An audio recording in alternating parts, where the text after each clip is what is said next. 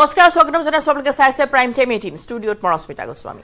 আৰু মই পাপৰি মহানগৰীত পুনৰ সংঘটিত হল এক চাঞ্চল্যকৰ অপহৰণৰ ঘটনা বজাৰ কৰিবলৈ আহোতে ছয়ম ইলৰ পৰা অপহৰণ এগৰাকী কিশোৰীক পৰিয়ালৰ অভিযোগ নাৰী দে ব্যৱসায়ী অপহৰণ কৰি লিপ্ত কৰাইছে অনৈতিক কাৰ্যত মহানগৰীত পুনৰ চাঞ্চল্যকৰ অপহৰণ কাণ্ড দিন দুপৰতে ছয়ম ইলৰ পৰা অপহৰণ কিশোৰী অপহৰণকাৰী সন্ধানত অভিযান দিছপুৰ আৰক্ষীৰ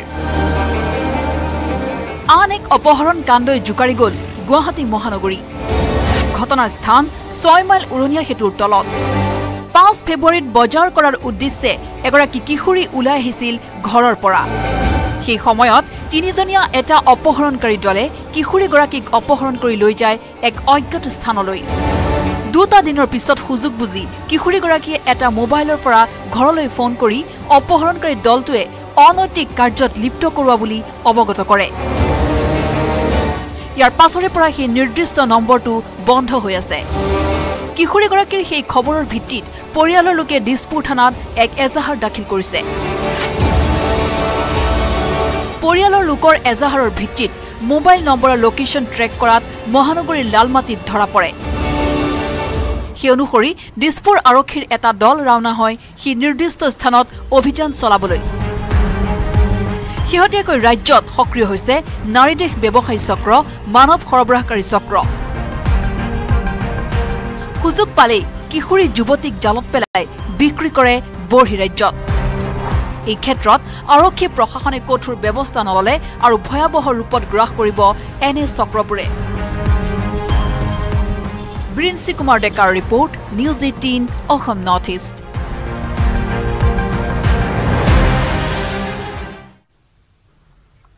ৰাজপথৰ কাষত পৰি আছে 12টাকৈ মোহৰ কটা মূৰ হেন্দুৰৰ ফুট দি ৰঙা কাপোৰেৰে মেৰিয়াই থোৱা মোহৰ কটা মূৰ কেইটাক লৈ হুৱা দুৱা লাগিছে বাক্সা জিলাৰ বৰমা মুছলপুৰ সংযোগী ভালুকডঙা বাক্সাৰ ভালুকডঙাত চাঞ্চল্যকৰ ঘটনা পথৰ দাঁতিত উদ্ধাৰ হল 12টাকৈ মোহৰ কটা মূৰ বাক্সা জিলাৰ বৰমা মুছলপুৰ সংযোগী ভালুকডঙাৰ গেৰুৱাপাৰাত পথৰ দাঁতিত উদ্ধাৰ হল মোহৰ কটা মূৰ কেইটা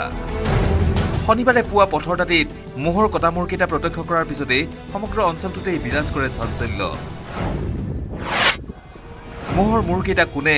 ক'ৰ পৰা নি এই ঠাইত পেলালে তাকে লৈ অঞ্চলটোৰ লোকসকলৰ মাজত বিৰাজ কৰিলে চেপা উত্তেজনা উল্লেখযোগ্য মোহৰ কটা মূৰ কেইটাত ৰঙা কাপোৰ হেন্দুৰৰ ফুট থকালৈ চাই এয়া কোনো লোকে পূজা কৰি বলি দি এইদৰে পেলাই থৈ যোৱাৰ সন্দেহ কৰিছে এতিয়া আমি সন্দেহ কৰা মতে মাথাত আপোনাৰ হিন্দুৰৰ ফটো আছে সেই হিচাপে ক'ৰবাত মন্দিৰৰ চাগে এনেকুৱাও লাগে কিন্তু কোনে যে ইয়াত পেলাই থৈ গ'ল সেইটো অলপ সন্দেহ হৈ গ'ল ইতিমধ্যে ঘটনা সন্দৰ্ভত আৰক্ষীৰ কাষ চাপিছে স্থানীয় ৰাইজ মনোহৰ ৰাজবংশীৰ report news 18 Assam north east Barpeta ৰোডত পথ দুৰ্ঘটনাত মৃত্যু হল দুই বন্ধুৰ নিহত সুবিন্দ্ৰ চৌধুৰী আৰু শ্যাম চৌহান স্থানীয় ৰাইজে এয়া এক হিট এণ্ড ৰানৰ ঘটনা বুলি দাবী কৰাৰ লগতে উচিত তদন্তৰ দাবী কৰিছে নিশা কৰ্মস্থলীৰ পৰা বাইকেৰে হিমলাগুৰিলৈ উভতিছিল দুই বন্ধু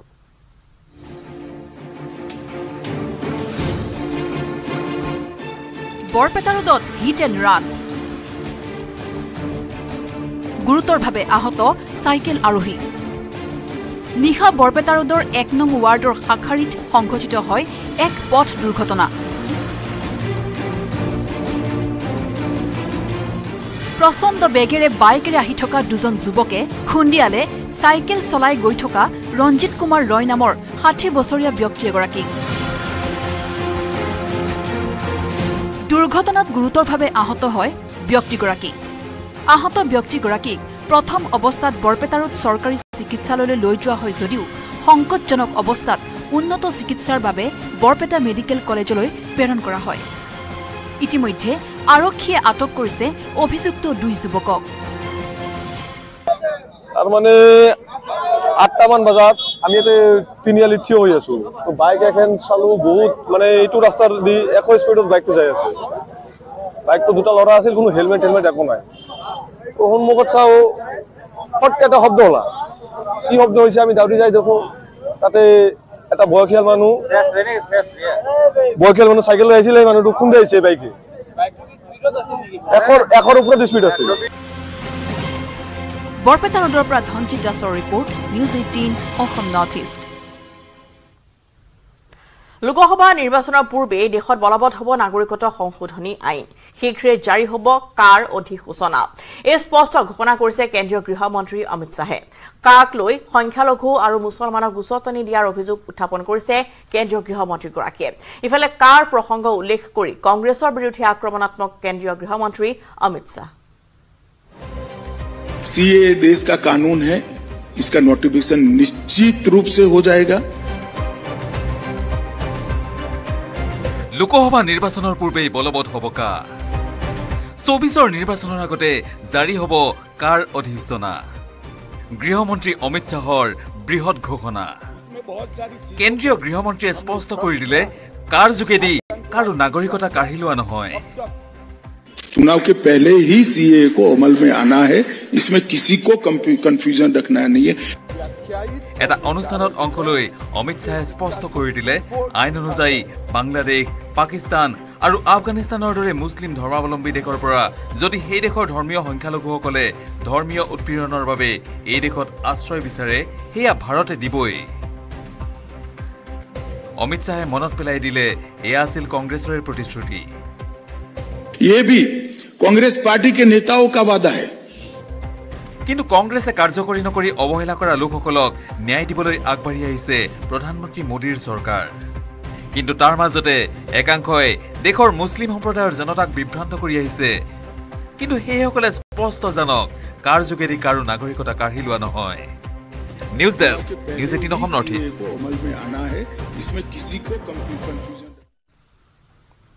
লোকসভা নিৰ্বাচনৰ দিন ঘোষণাৰ পূৰ্বে ৰোমাঞ্চকৰ হৈ উঠিছে নিৰ্বাচনী ৰণনীতি বিজেপিক ৰোধিবলৈ একত্ৰিত হোৱা বিৰোধী সেডেলি ভেডেলি হোৱাৰ সময়তে শাসক বিৰোধী কোনো এটা পক্ষত নথকা বিপিএফ এআইডিএফ এটা সমষ্টি গঠনৰ চেষ্টা কৰিছে তৃতীয় মৰ্চা এআইইউডিএফক আকোৱালি নললে কংগ্ৰেছে বিজেপিও বিমুখ কৰিলে বিপিএফক অকলশৰীয়া হৈ ৰল বিপিএফ এআইইউডিএফ কংগ্ৰেছ বিজেপিৰ লগত নথকা বিপিএফ এআইইউডিএফৰ মাজত তৃতীয় মৰ্চা গঠনক লৈ চলিছে চিন্তা চৰ্চা এসময়ৰ মংগলদৈ আৰু এতিয়াৰ দৰং উদালগুৰিৰ সমষ্টিক লৈ ইতিমধ্যে আৰম্ভ হৈছে দুই দলৰ ৰাজনীতি নিৰ্বাচনৰ দিন চমু চাপি অহাৰ লগে লগে সমষ্টিটোত বিপিএফে সহায়ৰ হাত বিচাৰিছে এআইইউডিএফৰ কংগ্ৰেছে মিত্ৰতাৰ বান্ধোনত নবন্ধা আজমল বাহিনী আৰু বিজেপিৰ মিত্ৰদল ইউপিপিএলৰ ঘূৰ শত্ৰু বিপিএফ মিলিছে এতিয়া দৰং উদালগুৰিৰ ৰাজনীতিত বিপিএফৰ বিধায়কসকলে কেতিয়াবা আমাৰ লগত আলোচনা কৰে অনানুষ্ঠানিক কথা বাৰ্তাবিলাক পাতে তেখেতসকলৰ ইলেকশ্যন খেলাৰ মন আছে বিজেপি বিৰোধী কংগ্ৰেছ বিৰোধী তেখেতসকলে এটা ষ্টেণ্ড লৈ অকলে ইলেকশ্যন খেলিব বিচাৰে বিশেষভাৱে মংগলদৈ দুৰ্গাদাস বৰডাঙৰীয়া আমি একেলগে বিধায়ক তেখেতে আমিতো যোৱাবাৰ গঠবন্ধনত আছিল তেখেতে এতিয়া দুৰ্গাদাস বৰডাঙৰীয়া মংগলদৈ ইলেকশ্যন খেলিম বুলি কৈ আছে যদি বিজেপি বিৰোধী ষ্টেণ্ড লয় তেতিয়া নিশ্চয় আমি দলৰ প্লেটফৰ্ম আলোচনা কৰিব পাৰোঁ সমষ্টিটোত কিয় বিপিএফ এআইডিএফ লগ হ'ব বিচাৰিছে বিধানসভা বাজেট অধিৱেশনৰ মাজতে এই কথা ক'লে বিপিএফৰ বিধায়ক দুৰ্গা দাস বৰুৱা তেওঁলোকৰ যি আমি বিপিএফে প্ৰথমবাৰৰ কাৰণে অপশ্যন দিছোঁ যে তাত এআইডিএফ কংগ্ৰেছৰ মানে এআইডিএফৰ প্ৰাৰ্থী নাই কংগ্ৰেছৰ প্ৰাৰ্থী দেখাতকৈ খুব দুৰ্বল দেখা হৈছে কংগ্ৰেছীসকলো নিৰাশ হৈছে যোৱা 20টা বছৰে কংগ্ৰেছে তাত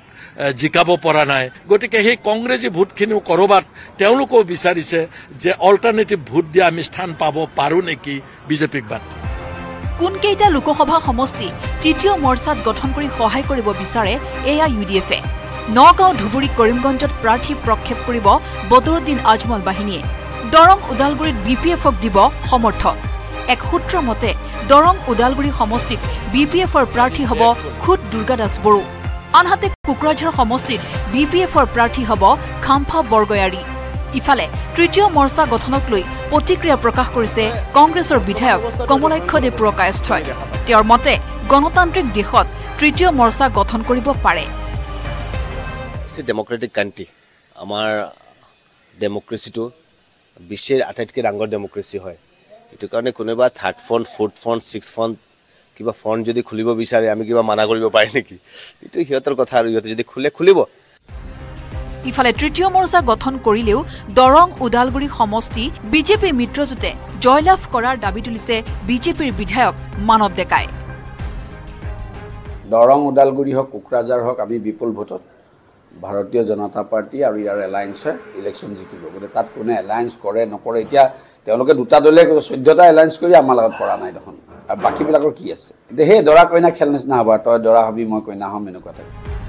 কেমেৰাত সঞ্জয় বৰাৰ সহযোগত বিপুল বৰ্মনৰ সৈতে Hirakjyoti মালাকাৰৰ report news 18 Assam north east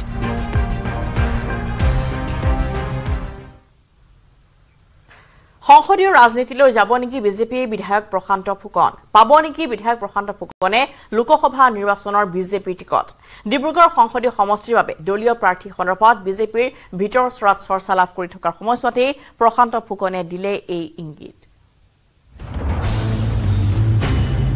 24ৰ মহাৰণ সমাগত ইতিমধ্যে সকলো ৰাজনৈতিক দলতে লাগিছে নিৰ্বাচনৰ খদমদম প্ৰায়বোৰ ৰাজনৈতিক দলে এতিয়া প্ৰাৰ্থিত্ব প্ৰক্ষেপক লৈ আলোচনাত ব্যস্ত আৰু সেই সময়তে এঘৰি যুঁজি চাওঁ বুলি ভিতৰি মন বান্ধিছে বহু ৰাজনৈতিক নেতাই ডিব্ৰুগড়ৰ সংসদীয় সমষ্টিত থিয় হোৱাৰ মন ডিব্ৰুগড়ৰ বৰ্তমানৰ বিধায়ক প্ৰশান্ত ফুকনৰো সাংবাদিকৰ এক প্ৰশ্নৰ উত্তৰত প্ৰশান্ত ফুকনে ক'লে বিজেপিত সকলো সম্ভৱ এটা আনচিন পাৱাৰে এই গোটেই কামটো কৰি থাকে কেতিয়াবা চিন্তা হৈ যায় যে মুকু টিকেট দি দিয়ে নেকি এমপি টিকট ব্লেক বক্স যেটো আমাৰ যেটোত পৰা মানে গোটেই বস্তুটো কন্ট্ৰোল হয় কোনে কন্ট্ৰোল কৰি আছে কি কৰি আছে কোনেও নাজানে সেইকাৰণে আজি ডেটত কোন আমাৰ ইয়াত কেণ্ডিডেট হ'ব কি হ'ব এই কথাটো ক'বলৈ এটাতকৈ ডাঙৰ কিন্তু এটা কথা ঠিক মোদী হয়তো মুমকিন নাই মোদী মানে MODI মানে হৈ গ'ল মাষ্টাৰ অফ ডেভেলপড ইণ্ডিয়া অৱশ্যে কিজানি আশাভংগ হয় সেইবাবে পিছ মুহূৰ্তত উল্লেখ কৰিলে জুইশালতেই বহি আছো কমাৰ শালত বহাৰ মন নাই এতিয়া জুইশালতে বহি আছো মোৰ কমাৰ শালত বহা মন নাই জুইশালতে বহি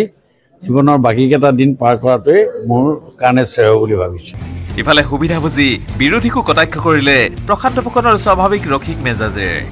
চিচা ভাঙিলে কেতিয়াও জোৰা নালাগে আৰু সেইটোৱে আজি যোৱাকালি প্ৰমাণ হৈ গৈছে যিমান এঠা লগালো ই জোৰা নালাগে এজনে পূবলৈ চাইছে এজন পশ্চিমলৈ চাইছে এজনে উত্তৰলৈ চাইছে এজন দক্ষিণ চাইছে এই যে দুমাহ আঢ়ৈমাহ দিন যে জীয়াই থাকিলে সেইটোৱে বহুত ডিব্ৰুগড়ৰ পৰা জেচিম আহমেদৰ report news 18 Assam north east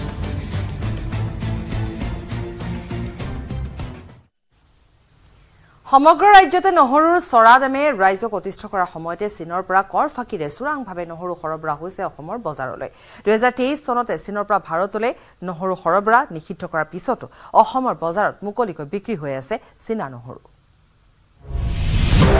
অসমৰ বজাৰত এতিয়া নহৰুৰ দপদপনি 400-500 টকা দৰত বেচা হৈছে প্ৰতি কিলোগ্ৰাম নহৰু গৃহিণীয়ে পাকঘৰৰ পৰা দামৰ ভয়ত বৰ্জন কৰিবলগীয়া হৈছে নিত্য প্ৰয়োজনীয় নহৰু কিন্তু আচৰিত হ'ব যি সময়ত অসমত 400 টকা কেজি সেই সময়ত অসমৰ সীমাৰ 10 কিলোমিটাৰ দূৰত নহৰুৰ দাম আধাৰো কম অসম বংগ সীমান্তৰ পৰা বংগৰ বাৰুবিছাৰ দূৰত্ব মাত্ৰ 10 কিলোমিটাৰ বংগৰ বাৰুবিখাত পাইকাৰী দৰত নহৰু বিক্ৰী হৈছে প্ৰতি কিলোগ্ৰাম 200 পৰা 220 টকা মূল্যত অথচ 10 কিলোমিটাৰ দূৰত অসমত নহৰু প্ৰতি কিলোগ্ৰামত বিক্ৰী কৰা হৈছে 400 বা তাতকৈ বেছি মূল্যত এতিয়া সাধাৰণ ৰাইজৰ প্ৰশ্ন যোগান বিভাগৰ কাম কি নিপালি মাৰি শুই থকাই যোগান বিভাগৰ কাম নেকি তো আমাদের এখানে রসুন পাইকারি হোলসেল বিক্রি হয় তো ছোটটা আছে 200 টাকা কিলো এবং বড়টা আছে 240 টাকা কিলো যেহেতু এগুলো নতুন রসুন কাঁচা রসুন এক সপ্তাহ আগে বাজার ছিল 300 টাকা আজকে বাজার হলো 240 টাকা হয়তো আমরা আশা করছি এক সপ্তাহ পরে এই রসুনই 180 টাকা হবে বড়টা ইফালে অসমৰ বাহিৰত নহৰুৰ দাম কম বুলি জানি একাংশ অসাধু ব্যৱসায়ী আৰম্ভ কৰিছে চুৰাং বেহা সুবুৰীয়া ৰাজ্যৰ পৰা কৰ ফাঁকি দি অসমত চলাইছে নহৰুৰ মহঙা বেহা ভাৰত বাংলা সীমান্তৰে মেঘালয় পাৰ হৈ অসমত এতিয়া চুৰাংভাৱে সৰবৰাহ হৈছে চীনা নহৰু নহৰু সৰবৰাহ হোৱাৰ দৃশ্য বন্দী কৰি থকাৰ সময়তেই সাংবাদিকৰ কেমেৰা দেখি পলায়ন কৰিলে পাইকাৰী ব্যৱসায়ীয়ে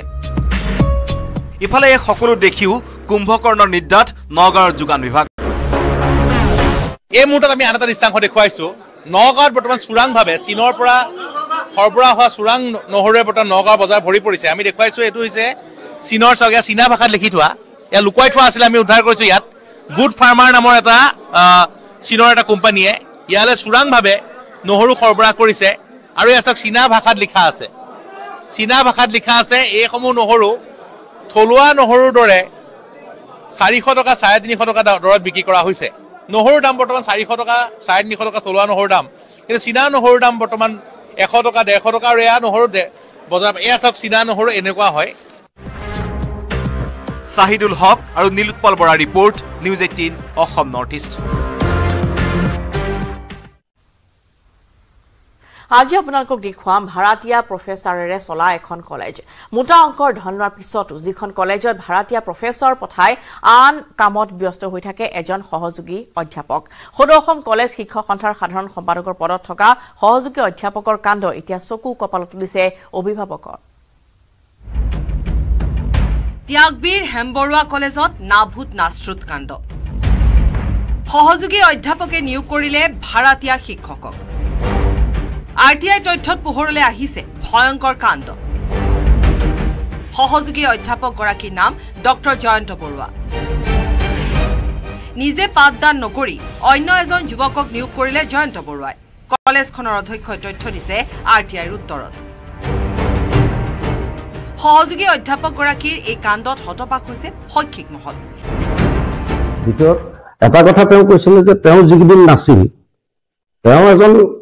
তেওঁ ববীয়াকে শিক্ষক এজন দিবলৈ ধৰিছিলে তেওঁ শিক্ষকে ক্লাছ কৰিব মইতো এপইণ্টমেণ্ট দিব নোৱাৰো উইদাউট পাৰ্মিশ্যন গভৰ্ণমেণ্ট বডি বা কাৰোবাৰ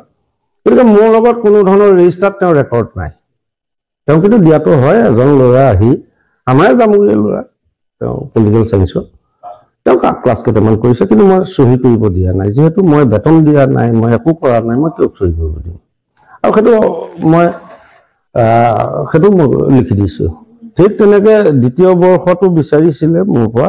তেওঁ মানুহ এজন লগাই 2টা ক্লাছ কৰিছে কিন্তু this is not a good things আৰু সেইখিনি তথ্য মই কমপ্লিটলি দায়িত্বলৈও দিছোঁ আৰু যিজন বিজু কুমাৰ দাস তেওঁ মই মেইলত দি দিছোঁ এটা প্ৰশ্ন হৈছে শিক্ষা বিভাগে কি ব্যৱস্থা ল'ব ডক্টৰ জয়ন্ত বৰুৱাৰ বিৰুদ্ধে bureau report news 18 Assam north east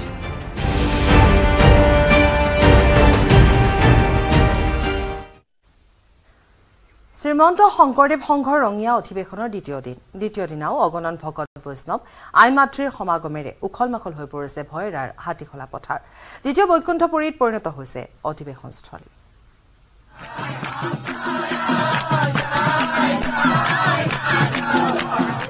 দ্বিতীয় বৈকুণ্ঠপুৰীত পৰিণত হৈছে ৰঙিয়াৰ শ্ৰীমন্ত শংকৰদেৱ সংঘৰ 93 সংখ্যক অধিৱেশনস্থলী দ্বিতীয় দিনাও পুৱাৰে পৰা সুত বৈছে বাপ বান্ধৱ ভকত বৈষ্ণৱ আই মাতৃসকলৰ লোকে লোকাৰণ্য হৈ পৰিছে অধিৱেশনস্থলী 600 বিঘা ভূমিক সামৰি অনুষ্ঠিত হোৱা 93 সংখ্যক অধিৱেশনৰ মূল নামঘৰত পুৱাৰে পৰা অনুষ্ঠিত হৈছে নাম কীৰ্তন বিৰাজ কৰিছে উৎসৱ মুখৰ পৰিৱেশে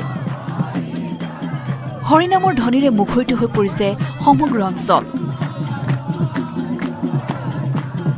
লাখ লাখ ভক্তক আদৰিছে সংঘৰ 10,000 সেনাবাহিনী আৰু স্বেচ্ছাসেৱকসকলে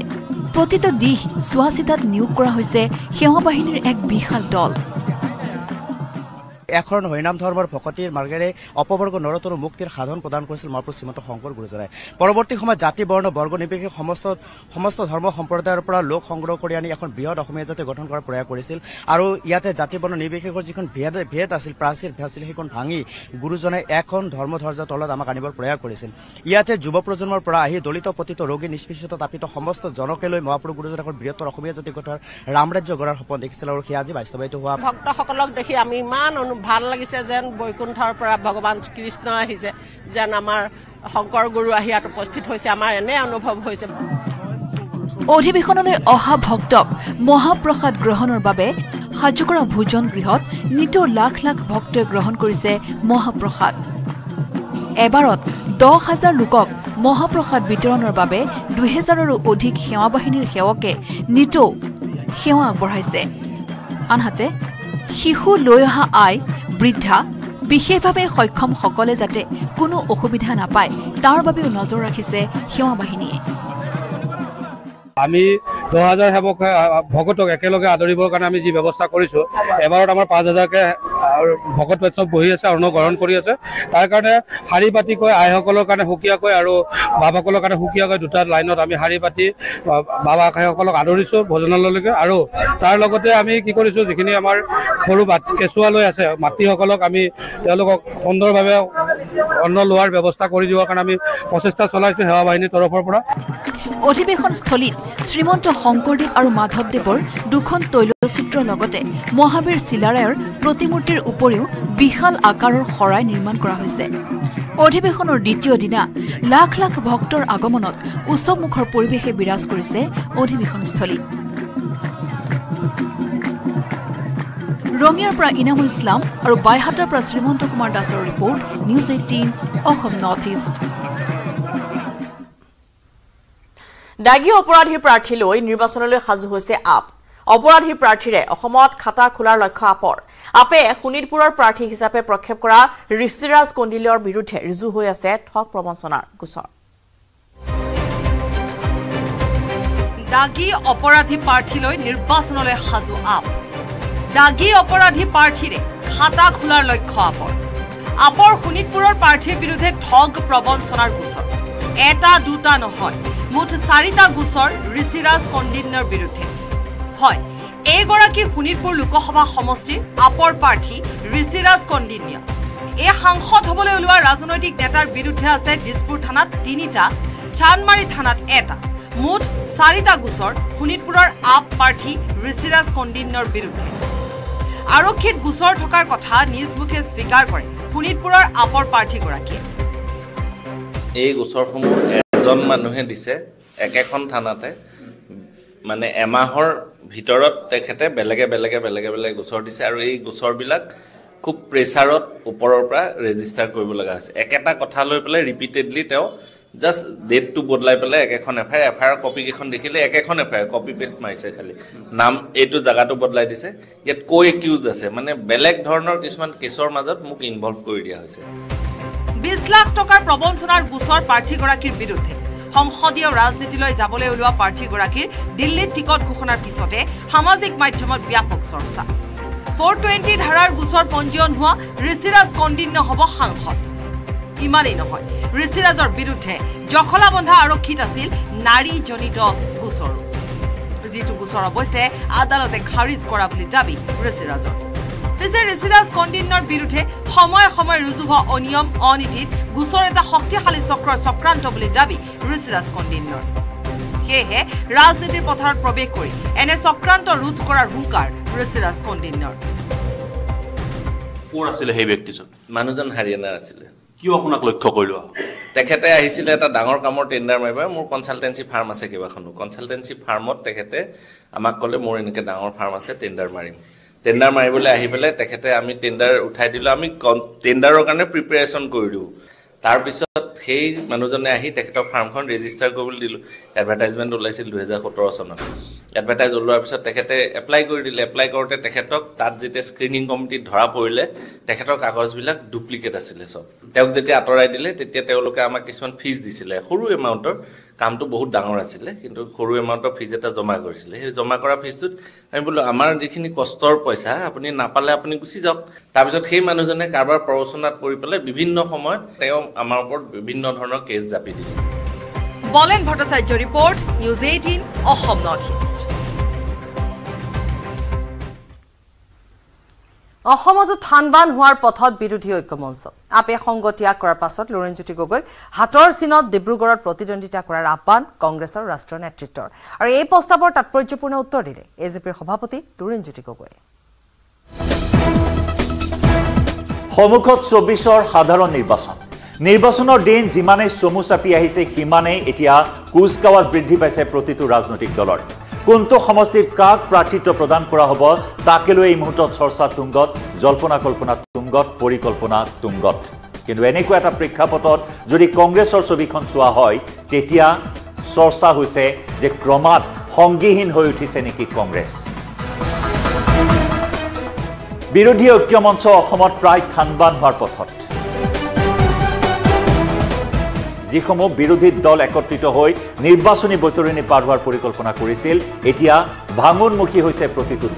প্ৰতিটো দলে নিজৰ নিজৰ স্থিতি প্ৰকাশ কৰিছে আৰু এনেকুৱা এটা পৰিপ্ৰেক্ষিতত এতিয়া এটাই চৰ্চা ক্ৰমাৎ সংগীহীন হৈছে কংগ্ৰেছ অসমতো বিৰোধী ঐক্য মঞ্চত থানবান হোৱাৰ পথত আম আদমি পাৰ্টিয়ে ইতিমধ্যে ত্যাগ কৰিলে কংগ্ৰেছৰ সংগ এতিয়া অখিল লুৰিনক লৈ ২৪ৰ বৈতৰণি পাৰ কৰাৰ পৰিকল্পনা কংগ্ৰেছৰ এজেপিৰ সভাপতি লুৰিণজ্যোতি গগৈ আৰু ৰাজ্য দলৰ সভাপতি তথা শিৱসাগৰৰ বিধায়ক অখিল গগৈক লগত লৈ ২৪ৰ বৈতৰণি পাৰ কৰিবলৈ ওলাইছে নেকি কংগ্ৰেছে কাৰণ সাম্প্ৰতিক প্ৰেক্ষাপটত লুৰিণজ্যোতি গগৈ চৰ্চালৈ আহিছে তাৰ মাজতে প্ৰশ্ন উত্থাপন হৈছে কংগ্ৰেছত সামিল হ'ব নেকি এজেপিৰ সভাপতি লুৰিণজ্যোতি গগৈ কংগ্ৰেছে দিছে এটা বিশেষ অফাৰ এজেপিৰ সভাপতিগৰাকীক হাতৰ ছবিত প্ৰতিদ্বন্দ্বিতা কৰাৰ পৰামৰ্শ কংগ্ৰেছৰ ৰাষ্ট্ৰীয় নেতৃত্বৰ মতে ডিব্ৰুগড় সমষ্টিত এজেপিৰ ভেটি দুৰ্বল সেইবাবে লুৰিণলৈ এই পুতৌ কংগ্ৰেছ নেতৃত্বৰ হয় এজেপিৰ ভেটি ডিব্ৰুগড় সমষ্টিত দুৰ্বল আৰু সেইবাবে এয়া পুতৌ জন্মিছে লুৰিণজ্যোতি গগৈৰ প্ৰতি কংগ্ৰেছৰ আৰু সেইবাবে আগবঢ়াইছে এই বিশেষ অফাৰ কিন্তু কংগ্ৰেছৰ এই পৰামৰ্শত লুৰিণজ্যোতি গগৈয়ে প্ৰকাশ কৰিছে প্ৰতিক্ৰিয়া ডিব্ৰুগড় সমষ্টিত প্ৰতিদ্বন্দ্বিতাক লৈ তাৎপৰ্যপূৰ্ণ উত্তৰ লুৰিণজ্যোতি গগৈ ১৪টা সিট আছে অসমত আৰু ১৪টা বিৰোধী ৰাজনৈতিক দলে এতিয়া আমি ঐক্যবদ্ধ হৈ আছো গতিকে আলোচনা বিলোচনা কৰি সিদ্ধান্ত ল'বলৈ সময় লাগিব ধৈৰ্য ধৰিব লাগিব মই ভাবোঁ যে আমিও এই কথা কৈছোঁ যে যিহেতু তেওঁলোকৰ ৰাষ্ট্ৰীয় নেতৃত্বই কথাটো কৈছে ৰাষ্ট্ৰীয় স্তৰত ইণ্ডিয়া আছে কথা বতৰা পাতি নিষ্পত্তি কৰিব লাগিব তেওঁলোকৰ ৰাষ্ট্ৰীয় নেতৃত্ব অৰবিন্দ কেজৰিৱাল ডাঙৰীয়া আছে খাৰ্গে ডাঙৰীয়া আছে কথা বতৰা পাতি নিষ্পত্তি কৰিব গতিকে আমাৰ পৰ্যায়ত আমি কথা বতৰা পাতিছোঁ বিষয়সমূহ পেছ কৰিছোঁ যোৱাকালিও মই গৈছোঁ তাত যাওঁতেও মই কৈছোঁ মোৰ বিৰোধী ঐক্য মঞ্চৰ সাধাৰণ সম্পাদকৰ যিটো দায়িত্ব মই কৈ আহিছোঁ যে কি চলি আছে কি কৰাটো উচিত কেনেকৈ আগবঢ়াটো উচিত এই সম্পৰ্কত মই মোৰ চিন্তা দৃষ্টিভংগী আগৰ পৰা স্পষ্ট আজিও স্পষ্ট আৰু সদায় স্পষ্ট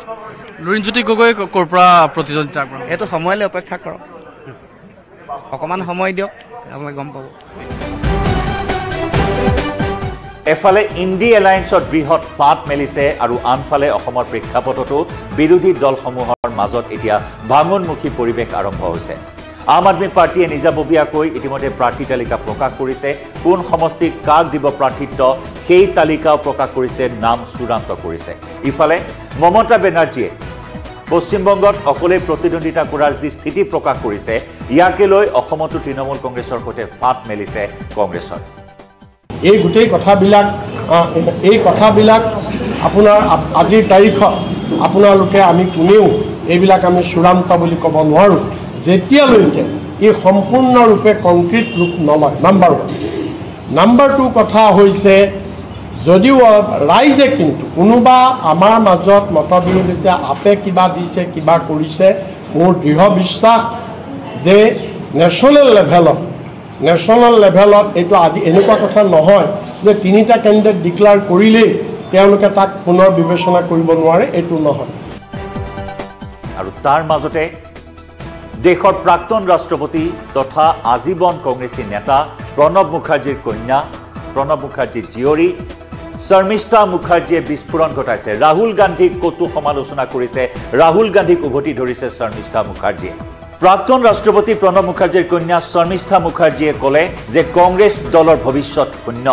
যেতিয়ালৈকে কংগ্ৰেছত ৰাহুল গান্ধীৰ নেতৃত্ব থাকিব তেতিয়ালৈকে কংগ্ৰেছত নতুন চিন্তাৰ উন্মেষ নঘটিব কোনো নতুন নেতা নোলাব বুলি কটাক্ষ কৰে ৰাহুল গান্ধীক লগতে কংগ্ৰেছৰ আজিৰ অৱস্থাত 40খনো আসন লাভ কৰিবলৈ সক্ষম নহয় বুলি মমতা বেনাৰ্জীয়ে কৰা মন্তব্য মনত পেলাই দিলে শৰ্মিষ্ঠা মুখাৰ্জীয়ে अभी समय आ गया है कि कांग्रेस गांधी नेहरू परिवार की नेतृत्व से मतलब दूसरे लोगों को चांस दे क्योंकि जो लीडर 2014 में 2019 में राहुल गांधी पार्टी की फेस थे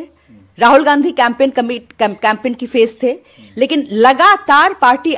बुरी तरह से हार रहे हैं और अभी जो 2 महीने बाद चुनाव आने वाले हैं उसमें भी सभी को पता है कि कांग्रेस के क्या हाल है। लेकिन उसके बावजूद भी जिस तरह से राहुल गांधी को प्रोजेक्ट किया जा रहे हैं कि उसको उनका अलावा एज इफ कोई है ही नहीं, तो दूसरा कोई पार्टी में ऐसे, बीजेपी में ऐसे हो सकता है क्या? अभी जो स्थिति है तो कांग्रेस पार्टी के फ्यूचर नील, सिंपल नील। আৰু এনেদৰেই এতিয়া 24 নিৰ্বাচনত ক্ৰমাৎ সংগীহীন হৈ ক্ৰমাৎ নিশকটীয়া হোৱাৰ পথত আগবাঢ়িছে কংগ্ৰেছ। এফালে ইণ্ডি এলায়েন্সত মহাজোঁট লাগিছে আৰু ঠিক তেনেদৰে অসমতো এতিয়া বিৰোধী ঐক্যমঞ্চৰ মাজত বৃহৎ ভাঙোনমুখী এটা পৰিৱেশ দেখিবলৈ পোৱা হৈছে।